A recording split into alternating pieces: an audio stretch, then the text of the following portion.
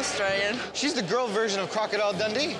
Allison spearheaded the organization JPHRO. I kept in touch with her after our first Haiti trip, and I traveled with her to New Orleans. We have a really good relationship. Are you excited to be here?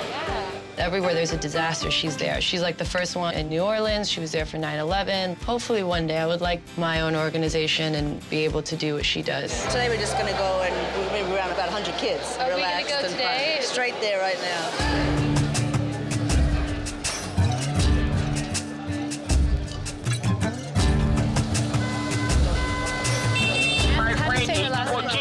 Yeah, so she's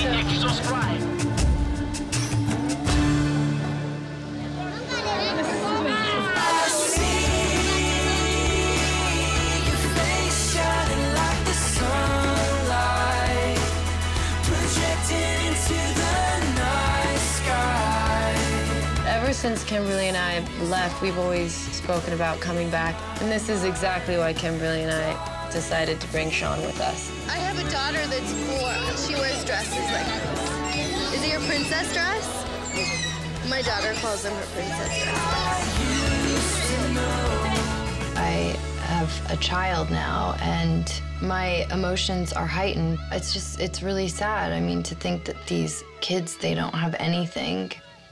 I mean, it's like, I don't even like to go there in my head.